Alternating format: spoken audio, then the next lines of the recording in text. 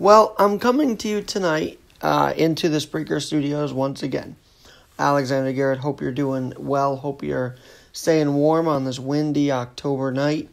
Hope you've had a great Saturday and hopefully you didn't get too wet because the rain did come down at times today. But I'm on tonight because of obviously a couple of things. First of all, here in New York, I completed a big day at the National Publicity Summit. I don't know if you've ever heard of it, but it was a place where people whose ideas, whose solutions to today's problems, well, they're hoping to be heard. And you will hear these solutions to real-world, real-life problems on this podcast in the coming weeks. So thanks to Steve Harrison for inviting me out to have my podcast represented, to have Salem Media represented as well, as I talked a bit about producing in New York with Kevin McCullough, drive time 3 to 4 on AM 570 The Mission and AM 970 The Answer 5 to 6.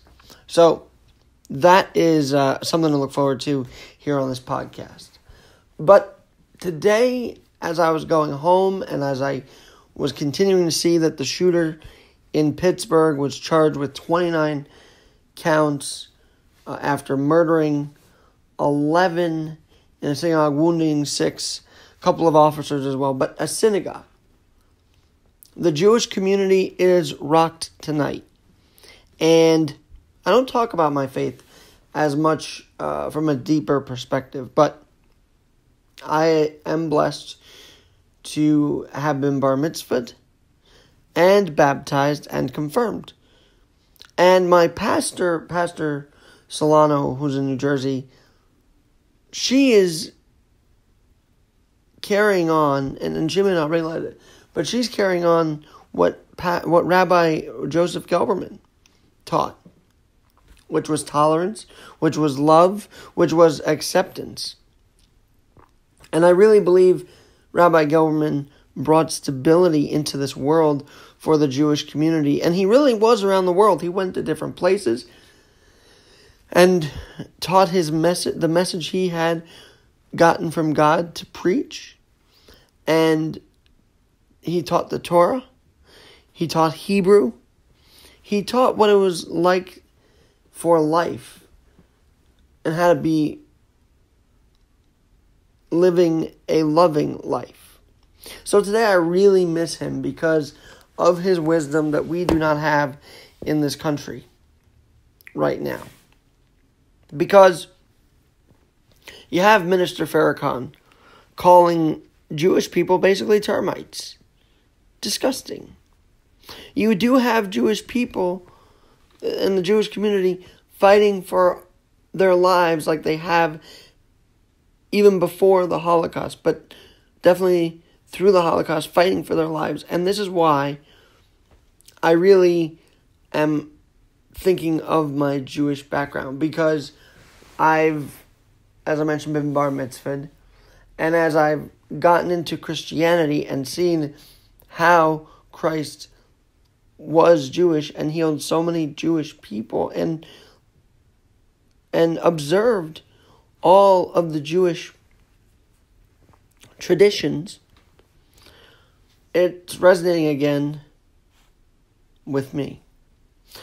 And so today, aside from how awful it is that this group in the, I believe it is, Tree of Life Synagogue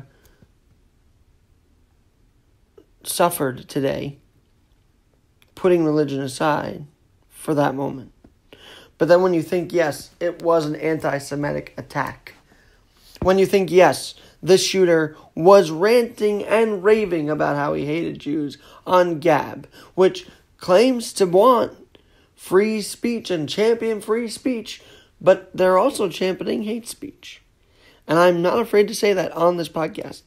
Gab.com did not pick up on this shooter and his postings. And we don't know why that is. But if you're claiming to champion free speech, please condemn and remove the hate speech. Warning signs all over the shooter's Gab page. So if you want to tweet at them at GetOnGab to say how bad and how responsible they are, feel free to do that. If you want to jump on Twitter and ask Jack, the CEO of Twitter, and ask Twitter themselves why they haven't removed the comments by quote-unquote Minister Farrakhan. I say quote-unquote because a minister of good faith does not talk like that. And I am fed up tonight here on Keeping It Real. I really am. Because we've seen a week in which we were under siege. We've seen a week in which a synagogue shot up, 11 killed, 6 wounded. It's not tiresome yet? Of course it's tiresome. And I'm going to use a hashtag that I feel many on the anti-Trump side would use because they believe Trump's all about hatred. And in some cases, Trump hasn't helped his cause with that.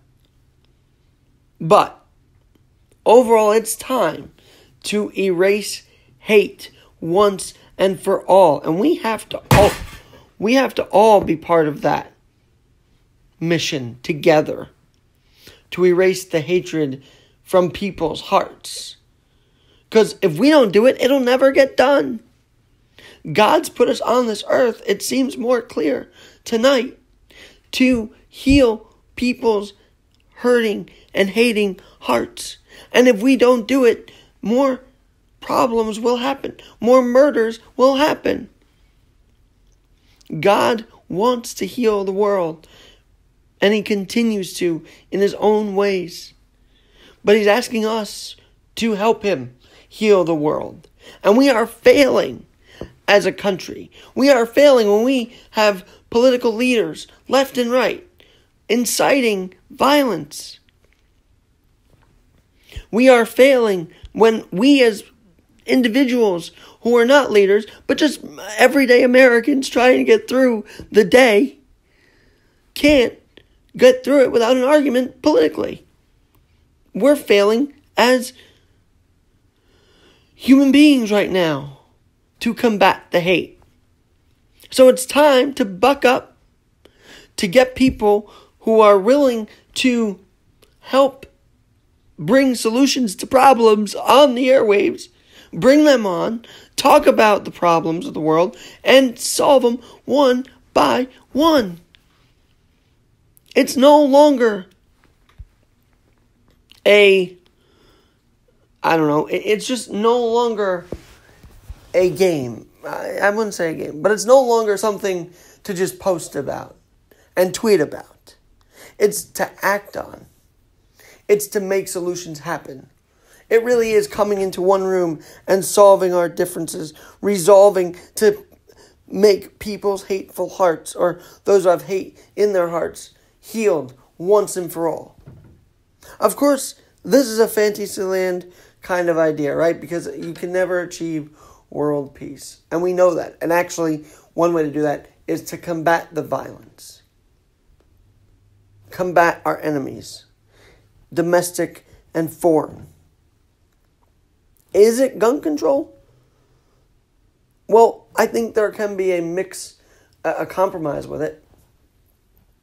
But it's ultimately the human heart. The human heart, again, today, showed its hatred in this one person, or how hateful people can be. And it has to stop. And if we don't stop it, I don't think the generations after us can stop it. I'm sorry, X-Gen. Or maybe it's ZY, I'm not sure. But I'm sorry, generation after me.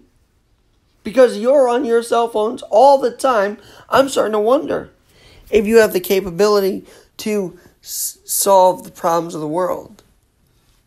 Because, as my father likes to say, we are becoming zombies as a country. You can't even walk down the street without 5,000 people with their head down in their phone. You can't sit on a subway without watching people's miserable faces and self-absorbedness in your face. they're distant. And the phone is a big reason why we're distant. But now, as Common actually says, now's the time to fix that. We do have technology at our fingertips. We do have solutions right on our front door waiting to be heard. And if we don't do it, I don't know if the next generation after this will be able to function in such a way where solutions will be heard. It may sound like a dire keeping it real tonight, but it really feels like this. When we're off a week of the explosive packages, fake or not fake, whatever you may think you're going to think, but honestly, the FBI, Secret Service, they got this guy who was causing our country havoc, who was putting us under siege. They got him, and we have to be thankful for that. And then this tragedy happens today in Pittsburgh, Pennsylvania. And it can't be going on anymore. And if it takes the president denouncing continually, I will accept that, as he did tonight. If it takes one another, instead of arguing on every point on Facebook, Twitter, and wherever, to really start hearing each other out, I'm down for that too. But let's not be combative anymore. Because we're already dealing with a combative spirit in this country that wants to send explosives, that wants to kill a Jewish community, that wants to eradicate certain people. And while we cannot let them, and we will not let them, we also know there's a way to combat it. And because we are sane, it's not fighting back with weaponry. It's fighting back with teaming up together, having each other's back, making sure that the enemy knows he is not going to get off scot-free. No, that there is an army awaiting the next enemy to bring them down. And then that army is us. We as a society. We have so many sane people on this planet. We can make an army of common sense, of solutions. But we are too distant right now to make that army form. And I don't mean an armed army. I mean just a group willing to face evil in its tracks, cut them down, and let them know they will not and they cannot do any harm to us. Because we as America will not let it. We as America will not let those who want to harm us enter this country illegally. We will not let those who dare enter a synagogue with a gun